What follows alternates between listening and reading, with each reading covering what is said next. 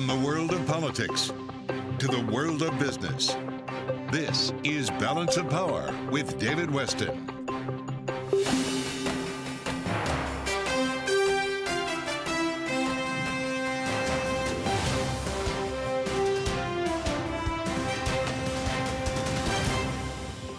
From Bloomberg World Headquarters in New York to our television audience worldwide, this is Balance of Power. It's budget day in Washington, even in Philadelphia, as it turns out, as we're going to get the president's budget later today, although we already are getting some sense of what's in it. To take us through it, and by the way, how much should we be paying attention to it? Welcome now Washington correspondent Joe Matthew. He's host of Sound On, weekdays at 1 p.m. Eastern Time on Bloomberg Radio. Joe, thanks so much. We are getting some headlines out here. It's hard to parse through them, at least for me to parse through them, but give us the significance of this budget. Yeah, look, we could call this the Build Back Better budget based on what I've seen here, David, because it does include a number of big ideas that were baked into the Build Back Better plan, the social spending plan that the president was not able to get across the finish line last year. Now, as you mentioned, this is literally being released as we speak at this moment, and the president will speak to it later on today. A couple of headlines I want to get off right off the top. A $6.9 trillion budget, that's the top line, would increase discretionary spending by 5%. Defense spending by 3%, remembering that House Republicans wanted a defense spending cut here. Non-defense spending up by more than 7% to $688 billion. It would hike taxes by more than $5 trillion, and that's important here. Here's how it would work. A 25% tax on billionaires, David, a near doubling of the capital gains tax, a hike in the corporate tax rate back to 28%, and a higher personal income tax rate of 39.6% for people making over $400,000 a year. The president says those making less will not see tax hikes. It would essentially then undo the Trump tax hikes, cuts from 2017. Also of interest here for the Bloomberg audience, it would eliminate the carried interest tax break, David. We've talked about that a lot of times before. Couldn't get that done last year either. And it would cut a tax break for crypto investors that allows for tax loss harvesting. Tax incentives for fossil fuel companies would also be cut. When you zero out here and look at headlines just now crossing the terminal, this plan, David, would add $17 trillion to the deficit over a decade. This is fresh breaking news now. Again, the president will talk about it in about 2.5 hours. Yeah, and you summarized it particularly well. Thank you so much, Joe. Of course, we'll hear from the president speaking in Philadelphia with that budget. But that's Joe Matthew. You want to check him out and Sound On Bloomberg Radio at 1 p.m. Eastern Time. Well, one of the big issues pending is the debt ceiling, and it reads against us because of the deficit and the debt problem that we have. We talked earlier to former Speaker of the House, Paul Ryan. He addressed our Bloomberg. He talked about this with our Bloomberg colleague Francine Lacqua over in Paris earlier today. At the end of the day, we're going to really have to get serious about our debt crisis. It's every modern country has this problem, and we can't keep piling on this kind of a debt because we're the world's reserve currency. We're not acting like a reserve currency. And now we turn to somebody who has dealt with these budgets in the past. It's Glenn Hubbard. He's Columbia Business School professor and Dean Emeritus, former chair of the Council of Economic Advisors under President George W. Bush, and author most recently of The Wall and the Bridge, Fear and Opportunity in Disruption's Wake. So, Professor, thank you so much for being with us. Really appreciate it. Sure. So I don't want to be flip, but it feels a little to me on these initial reports of sort of Oprah saying, you get a car, you get a car, you get a car. It sounds like everybody gets something in this budget. What is the significance of the president's budget? Well, on the one hand, obviously, it's political theater. When the Democrats controlled the entire Congress, essentially the same package couldn't pass. That said, it is an opening bid on how to solve the nation's debt problems, as former Speaker Ryan was saying. The problem is it's a set of very anti-growth proposals, none of which, either individually or collectively, come close to dealing with the debt problem, which is essentially a spending problem. We can't raise taxes enough to fix our crisis. We would have to cut spending, and that, of course, is the political rub. So talk about that debt situation. At what point does a debt problem becomes a debt crisis for the country? Well, to be honest, we don't know. There are no bright lines, particularly for the reserve currency country. What we can say is that it constrains future decisions. So our ability to finance defense, to finance education, to finance research is hemmed in by higher debt and higher interest payments. Remember, in the backdrop of this is a monetary policy tightening that's raising interest rates when the Treasury has been shortening the maturity of its debt. So expect that to add to the numbers that we're seeing. So this is a live conversation, particularly with the Medicare trust funds running out of funds this decade and the Social Security trust funds next decade. What about that issue specifically, Glenn? When it comes to Medicare, for example, one of the proposals we at least have been expecting out of this budget is increasing some of the payroll tax for Medicare on people making higher levels, because there is a cap to that. Is that something that you think might be doable in the country that might help Medicare at least?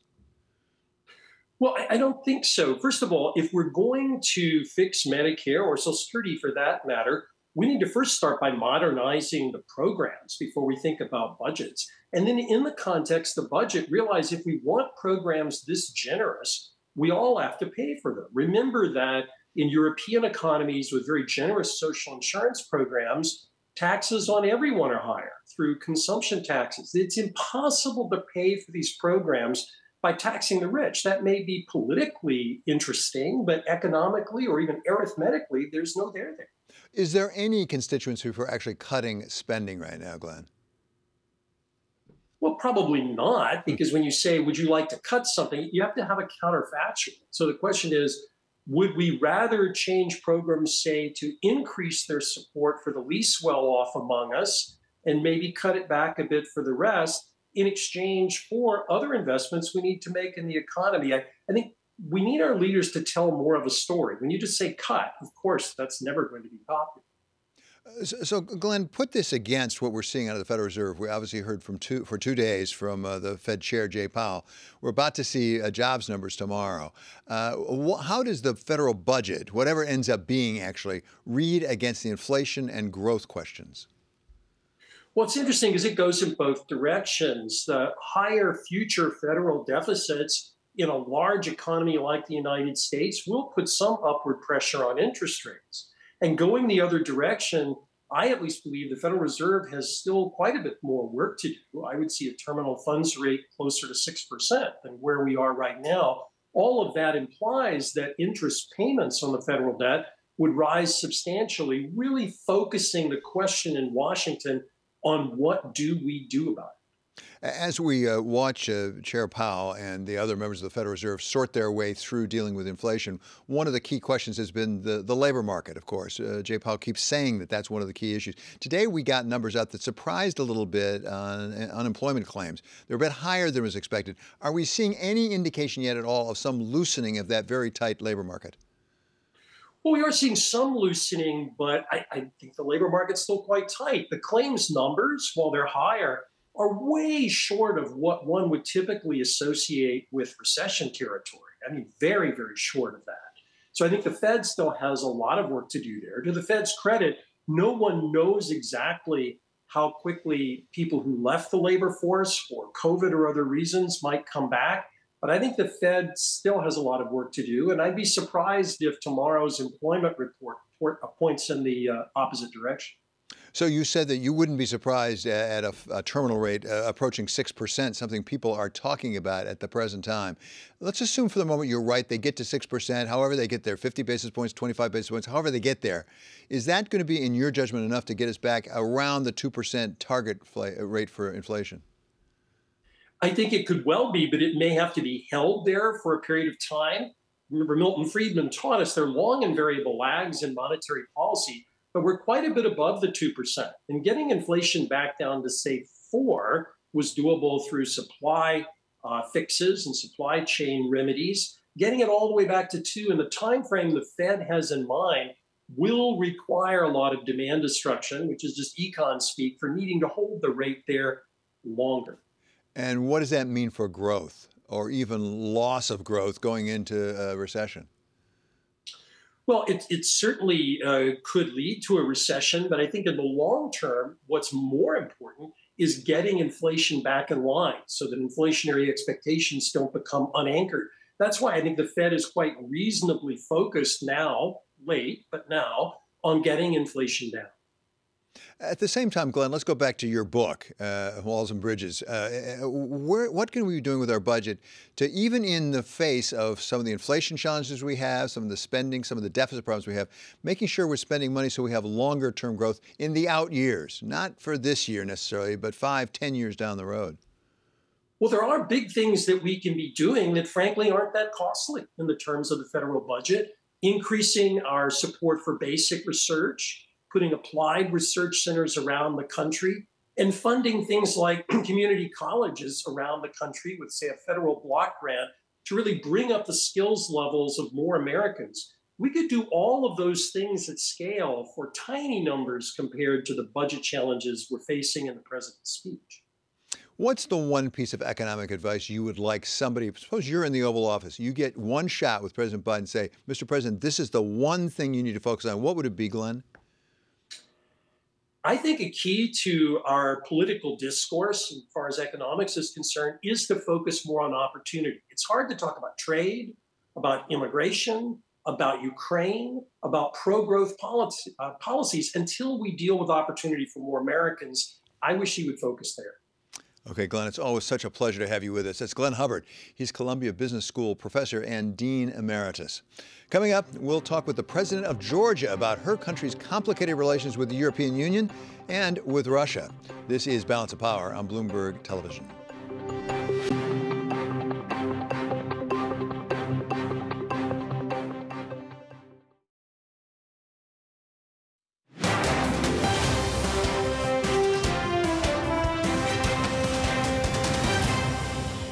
This is Balance of Power on Bloomberg Television and Radio. I'm David Weston. We talk a lot about Ukraine right now, as we should, given the war that's going on that Russia is inflicting on it. But there's another country over in the vicinity that's been dealing with Russia for some time now, and that is Georgia, that is caught really in something of a tug and pull between Europe on the one hand and Russia on the other.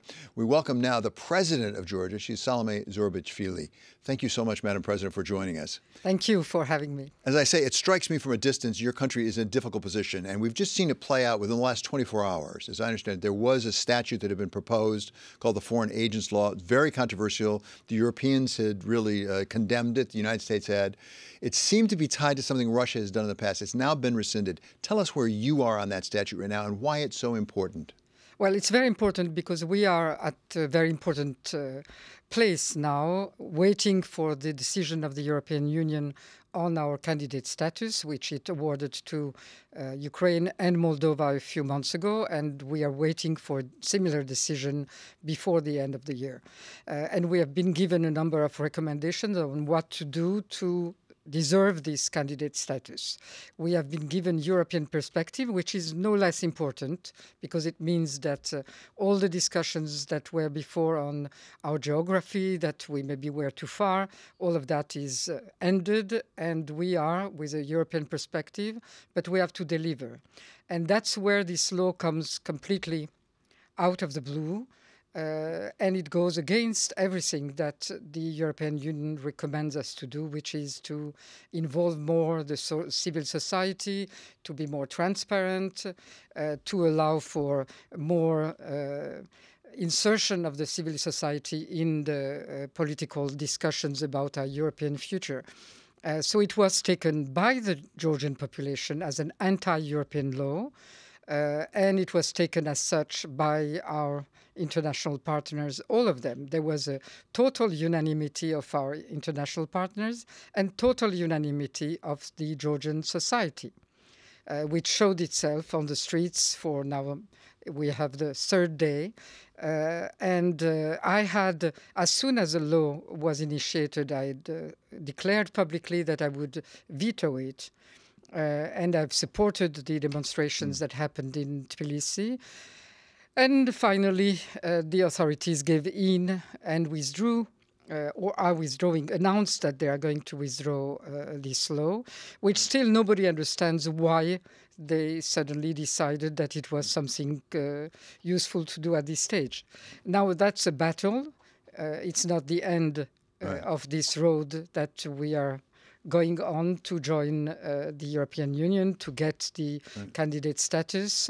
So it's a very important time for Georgia. As I understand it, and I don't understand parliamentary politics at all in Georgia, but as I understand it, this proposed law made it pretty far into the process. It looked at one point like it might be adopted. Did the fact that it made it that far, do you think that damaged Georgia's position with the European Union in of itself? Did it damage your status because you came so close? No, I think to the contrary, because everybody knows that in the Georgian parliament there is a majority that is the Georgian dream. So anything they propose, they are able to go ahead and implement it. So nobody can really oppose it, not even the veto of the president. But what it has demonstrated is that when the society is united on something, they can defeat even the majority that is in the parliament. And that's what is important. So I think it has increased our chances because it has shown very effectively where does the Georgian population stand, which it has been showing on many occasions until now already that it's pro-European. All the opinion polls have given 80% in favor of the European Union, and that's where people want to go, want to study. So it's very clear where the population stands. What was not clear, sorry to just finish, what was not clear less and less in the recent times was the position of the authorities, because they were the ones to introduce in the Constitution the European integration process, the Euro-Atlantic process, to declare that 2024 should be the year where we would announce our candidacy. That was before the Ukrainian war. And suddenly they take steps that are going in the other direction. So their position is not clear. Georgia's position is very clear. So you mentioned it's not clear where this initiative came from. It's surprising it made it as far as it did. Do you have any intelligence? Do you have any sense of where it did come from? Is it, do you think, Russian influence, either directly or indirectly? Because you are close to Russia, and it does echo a similar law that Russia has enacted. Yes, it echoes a Russian law, a Hungarian law. Why the authorities, the governmental authorities or the parliamentarian, but they are one and the same, why did they think that they wanted to go in that direction is something that one would have to ask them. I have no clue. I have said and repeated that I thought that it was going in the opposite direction, that it was not a pro-European law. I have said early on that I would veto and oppose any law in this period that would go against the recommendations presented by the European Union. And I did veto a law on listening devices that was also going in the wrong direction. So that's where we have. And we cannot second guess why political leaders take certain decisions, whether it's for electoral aims in the future, whether they have some connections with Russia, whether they think that Russia is an easier partner when you're less democratic than European Union. That's for you to guess and me to find out. Madam President, you, I believe, have said in the past that you're concerned about the influx of Russians into Georgia. Does that remain a concern to you? Again, we're so conscious of this, given what's going on in Ukraine, although it's happened in Georgia. I mean, Russians came into the northern Georgia and took a fair amount of territory. We have a very good experience of what it means. That's why there too, the Georgian population is in total solidarity with Ukraine. And myself personally, I've expressed as many times as I could this solidarity, because we are in the same boat. And what Ukraine is doing today is fighting for its own sovereignty over its territory, but also for our sovereignty and our territory. So it's very important that this unity is kept within the country and between Ukraine and Georgia. You were mentioning the Russians that have come in Georgia. Most of them have come because they were fearing mobilization or were not in agreement with the way their president is carrying this aggression against Ukraine. it's difficult to know exactly what were. So my concern was to say we have to keep a control on the process. We cannot close because that wouldn't be right, and not in conformity with Georgian traditions of hospitality and receiving foreigners. But we have to control what's happening, who is coming in, how long they're staying, what kind of jobs they're taking. All of that we have a duty to control for our population, so that our population knows that their government is taking care of this situation not getting out of hand. So we have not had, over this past year, any incident between neither Georgians and Russians, nor, I must say, between Ukrainians, because we also have Ukrainian refugees and Russians. So we keep, hopefully, but we have to know what's happening. It cannot be just let on its own inertia. Right. Well, best of luck on that. Thank you so much for coming to Bloomberg. Really appreciate it. That is the president of Georgia. She is Salome Zourabichvili. Still to come, we're going to hear from the CEO of Shell on his company's energy future. And we're going to be having a daily segment on Wall Street Week going forward starting Monday at about 2:40 in the afternoon. Steve Ratner will be with us on Monday. And this is Balance of Power on Bloomberg Television.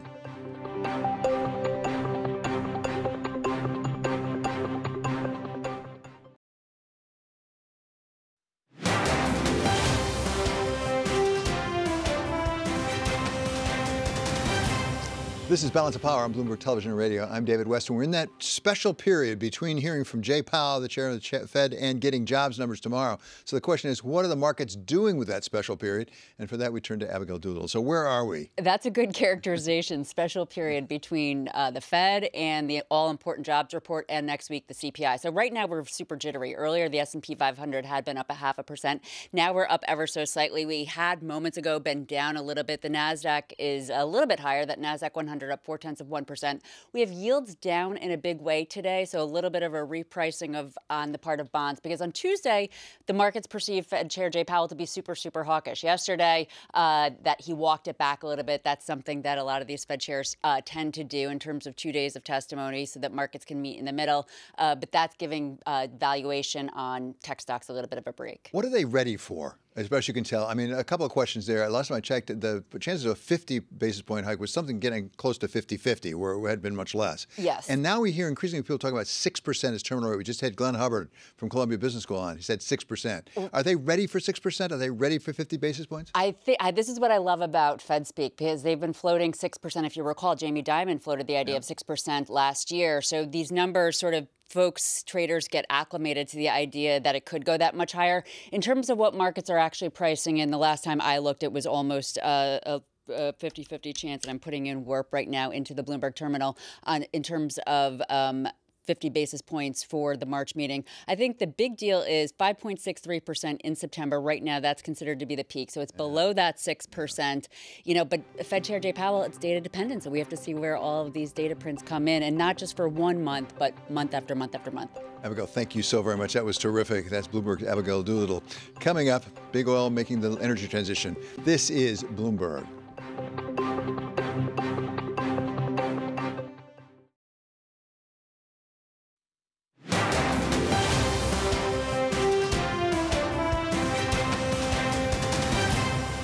This is Balance of Power on Bloomberg Television. I'm David Weston. To keep you up to date with news from all around the world, we turn now to Lisa Mateo, who is here with the first word. Lisa. Thank you, David. Well, in Ukraine, Russia launched a devastating barrage against cities today. At least 5 people were killed. Hundreds of thousands more plunged into blackouts. The Russians were said to use a new mix of weapons that mostly evaded air defenses. In Israel, tens of thousands of people headed for protests over the government's plan to cut the power of the Supreme Court. There may be demonstrations in 20 cities. Protesters are calling it a day of resistance to dictatorship. Prime Minister Benjamin Netanyahu and his allies say they're trying to rein in a court that has overstepped its authority. Is the COVID pandemic over? Well, that answer to that question is revealing another divide for Americans. The latest Gallup poll shows it's basically 50-50 whether Americans think the pandemic is behind us. 51% say they don't think it is. 49% said they do. The Washington Times reports that's a new high since Gallup started asking the question nearly 2 years ago, as many states began to lift their restrictions. And Californians are bracing for more severe weather. Heavy rains and damaging winds will sweep across most of the state today and tomorrow as a powerful Pacific storm brings another round of floods and mudslides, as well as snow on some of the state's highest peaks. Flood watches, wind advisories, winter storm warnings blanket most of California and its neighbors. Some areas could see as much as 15 inches of rain. Global news powered by more than 2,700 journalists and analysts in more than 120 countries. I'm Lisa Mateo. This is Bloomberg. David. Thank you so much, Lisa. As I said the last segment, we're waiting between the Jay Powell testimony up on Capitol Hill that we had on Tuesday and Wednesday and the big jobs numbers coming out tomorrow to really give us a preview of those jobs numbers and how they might affect the Federal Reserve. We turned out to Michael McKee. He's Bloomberg International Economics and Policy Correspondent. Mike, thanks so much for being with us. What do we expect? What's consensus on the jobs for tomorrow? Well, consensus is we go back to the pattern that we were in, to the trend that we had before the January numbers. The consensus forecast is 225,000 jobs. The last month, it was 517,000, you'll remember, and that basically changed everyone's mind on Wall Street and turned thinking about the Fed upside down. Everybody thought they were sort of on a glide path to maybe being done with raising interest rates, and then we got that huge jobs number followed by a strong CPI number, and everybody then started pricing in extra rate moves, and now they're talking about the possibility of another 0.5 percentage point move on March 22nd. So tomorrow does have a lot of import. If we go back to where we were, the pressure is still on probably to do more. We'll see what happens when we get the CPI numbers. But if we do drop below consensus, maybe into the 100,000s, then we could see the Fed back off a little bit and not be quite as aggressive sounding at their next meeting. Mike, are we seeing any little indications of any loosening of the job market elsewhere? I mean, certainly we got the jobless claims numbers out today. The surprise, they were higher than people expected them to be, I think by 21,000 or so. And there was also a Bloomberg New Economy report, as I recall this morning, about the construction industry, that maybe it's not quite as tight as it was. Are we seeing some glimmers with respect to labor? Yeah, you could call them maybe green shoots. That's appropriate since it's almost spring, but we're not quite there yet.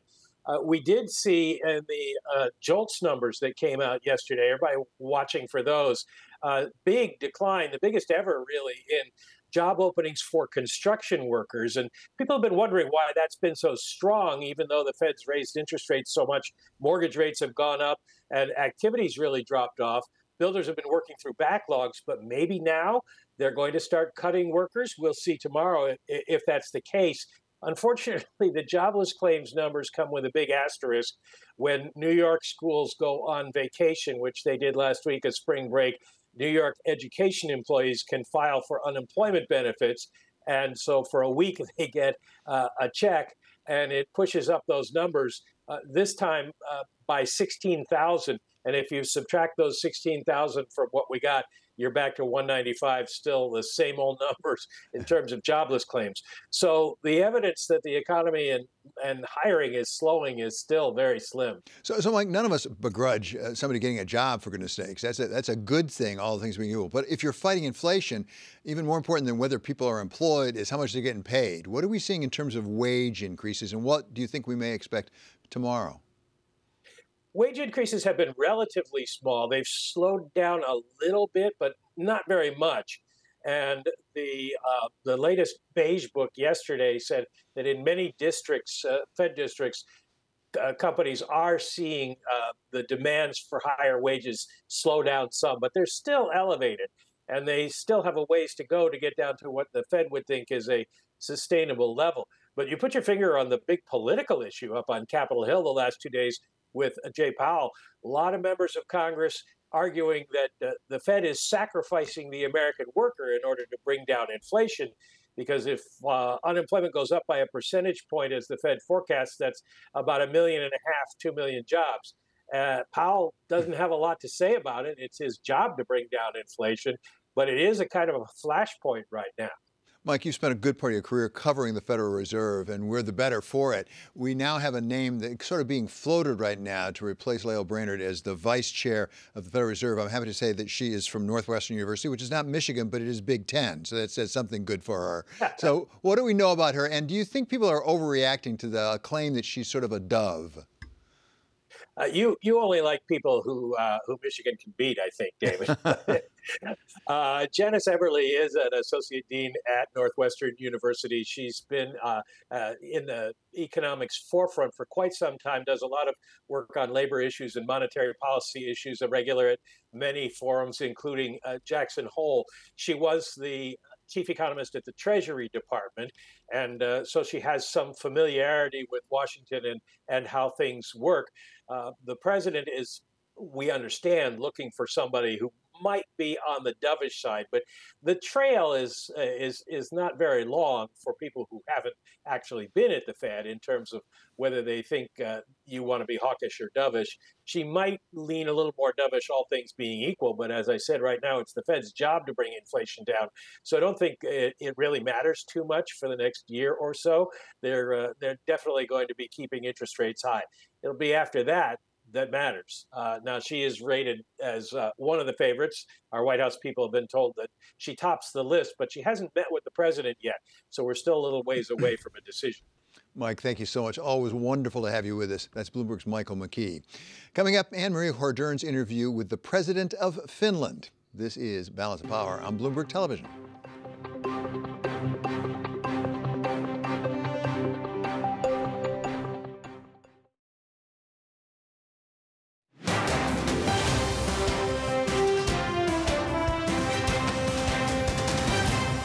This is Balance of Power on Bloomberg Television. I'm David Weston. A short time ago, Washington correspondent Anne-Marie Hordern talked with the president of Finland, Sauli Niinistö, about his country's move to join NATO and living next to Vladimir Putin's Russia. You just left the White House. President Biden stopped by for this visit. It wasn't on his schedule. What did you two discuss? Well, we have been discussing quite a lot lately, and continuing that deals with the Finnish NATO membership, surely, and the geopolitical situation worldwide. What is your advice to President Biden, given that you used to speak to President Putin quite a lot prior to his invasion of Ukraine? I do not believe that President Biden needs my advices, but maybe we have changed experiences. And specifically, approximately a year ago, before Russia attacked, I think that President wanted also me to find all the possibilities of maintaining peace. That was not possible. Yeah, you are known, or dubbed, the Putin whisperer, but the last time you spoke to Putin was in May, and you said to him, we are joining NATO. Yep. Will you ever speak to him again? I have said that I'm totally prepared to speak with him if there's some benefit from that, but at the moment we haven't found out anything such. As you are waiting to be basically checkmarked into NATO, all the documents are in a row, what are you doing behind the scenes to prepare for your border, 135-mile border at Russia, to be a part of the eastern flank? You have to keep in mind that unlike many other countries, we in Finland, after Cold War ended, still kept on being aware that something might someday happen. That means that, for example, we maintain conscription, which means that we have 300,000 trained reserves, which is more than a lot bigger countries in Europe. We have, well, purchased F-35s, quite an amount before the attack.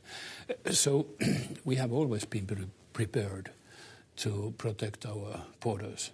And joining NATO surely gives, in my thinking, more coverage that nothing will happen. But if something happens, we are prepared to take our share and to keeping the borderline. So this is an advancement of your defense of this in-case scenario. In December of 2021, Putin demanded that NATO ratchet back this territory on the eastern flank that was basically built up over a quarter century. Then he demanded that there would be no expansion as well. You came out and you said he's trying to create this sphere of influence around Russia. That was a game changer in our eyes, because so far we had always thought and said that from our own will we remain militarily underlined. But who believes it after Putin says that, well, you can't join? So that was a real game changer in Finnish thinking. But do you think he considers Sweden and Finland part of his sphere of influence? When he said that he demands that NATO doesn't enlarge anymore, practically it means that he wanted a NATO-free zone in front of Russia. I also want to ask you, because you just came off this meeting with President Biden, there obviously is an election in the United States next year. Former President Trump is in that election. He wants to be back at the White House, and he in the past has criticized NATO. Are you concerned about a change of power dynamics here in Washington, especially before this is signed on the dotted line, done deal of your ascension into the military alignment? Well, I think our application will be fully ratified long before your new elections. We have to keep in mind that as President Trump often said things about NATO, pointing out especially, like many of his predecessors, that Europe has to take its part, that is that 2%. So this is what we have experienced so far from him. You're also going to be speaking to politicians. How concerned are you about the U.S. potentially wanting to claw back or hamper down some of that aid they're sending to Ukraine? What has now happened in Ukraine and in our minds, in Western minds, is that we are more united over Atlantic than ever before, I would say. And I see no ways to somehow end up to some kind of different. Did you see the recent reporting that potentially it was a Ukrainian group that was responsible for the Nord Stream sabotage? Do you think an act like that will make it more difficult for some Western nations to provide aid to Kyiv? I don't know, and I do not believe that anybody knows the real truth. Let's wait. Because it was in investigations like Swedes are doing all the time in investigations. So let's see where they end up. I also want to ask you, in the face of this conflict, China has not come out and condemned it, and we actually see Xi Jinping will be making a visit to Moscow. What are the concerns that you're seeing in terms of China crossing this line and providing lethal weapons or aid to Moscow? First of all, China wants to have connection to Europe. It's an important market for them. And I would say that it would be wise for China to understand that ordinary people in Europe, in free world, have an opinion. And if China is seen as a supporter of Russia, that would have a huge impact on people's mind. And in free world, what people think, it reflects also to policies. So Chinese image, in a way, is also at stake here. That was Finland President Sauli Niinistö speaking just a short time ago to Bloomberg's Anne-Marie Hordern, and Anne-Marie herself joins us now. So terrific to have that interview, Anne-Marie. Thank you so much for bringing it to us. I guess let's pick up where you started, which is that the president had just left President Biden in the White House. Do we have a sense of what the United States wants from Finland, and by the way, what Finland wants or needs from the United States? Yeah, this wasn't on President Biden's schedule. He stopped by a meeting President Niinistö was having with National Security Advisor Jake Sullivan. For the United States, Finland has been such a partner, really, David, on two fronts. One, what you just heard from Sauli Niinistö is that President Biden had called him and wanted him to kind of take the temperature almost of Putin while he was building up those troops and seeing if they can avoid this conflict.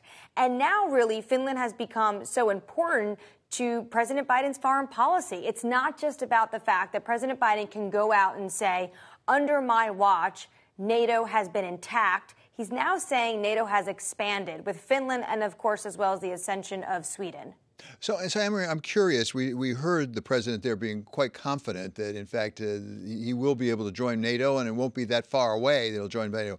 What will change as a practical matter? I mean, will there be deployment of troops up there by NATO? Will there be deployment of various military assets there? Or is it more of that Article 5?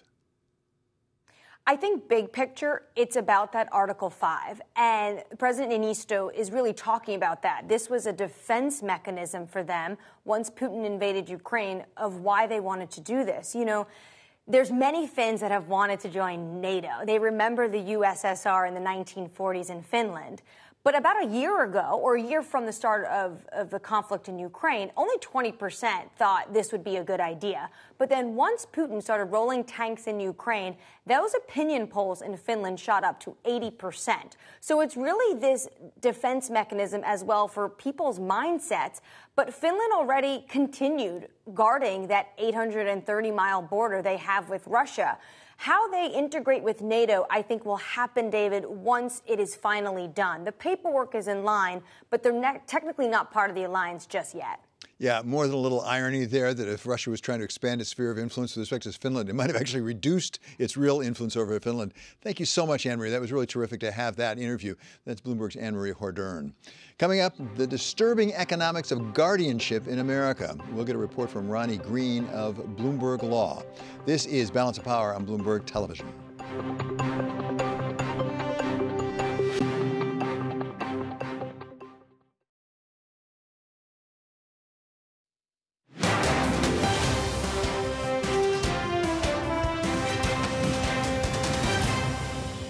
This is Balance of Power on Bloomberg Television and Radio. I'm David Weston. Guardianship, that's when courts around the country will appoint an individual to act for you when they've decided that you aren't capable of acting for yourself because of age or infirmity or mental difficulties. At the same time, it appears that there's a lot of guardians and not necessarily distributed as they should be across the country. Ronnie Green from Bloomberg Law has looked into it in an extended investigation. He comes now with his results. So, Ronnie, this was pretty shocking, actually, what you found, at least in some places. And I should hasten to say, it's not universal, as I understand it, but there are some instances that are quite egregious.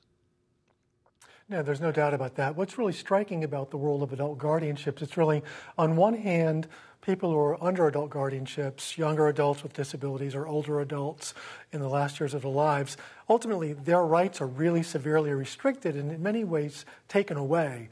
You lose the right to make your own decisions, to marry, to enter contracts, and even to make day-to-day decisions. And many people I talked with who have been in the system feel like they became invisible. So you have, on one hand, very restricted rights. On the other hand, you have a system in which there's very little accountability, very little scrutiny. The rules are different from state to state. There's no government agency even counting how many times guardians abuse those they are supposed to protect.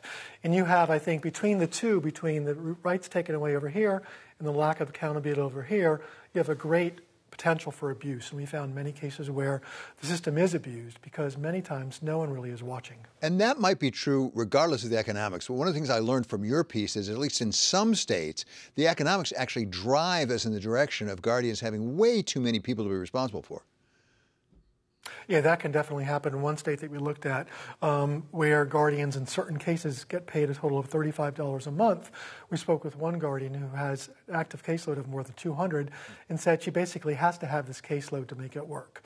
So, and of course, that can be different elsewhere. In other guardianship cases, maybe where those rules are not in place, lawyers and guardians can charge up to hundreds of dollars an hour. So that goes to sort of one of the larger issues here is there's really no uniformity. Different states have different rules, and it sort of can be the Wild West if you're not looking really at what's happening in these systems. And at the end of each one of these cases, of course, is an adult, a young adult, an older adult, who has lost his or her rights and really the ability to speak for themselves.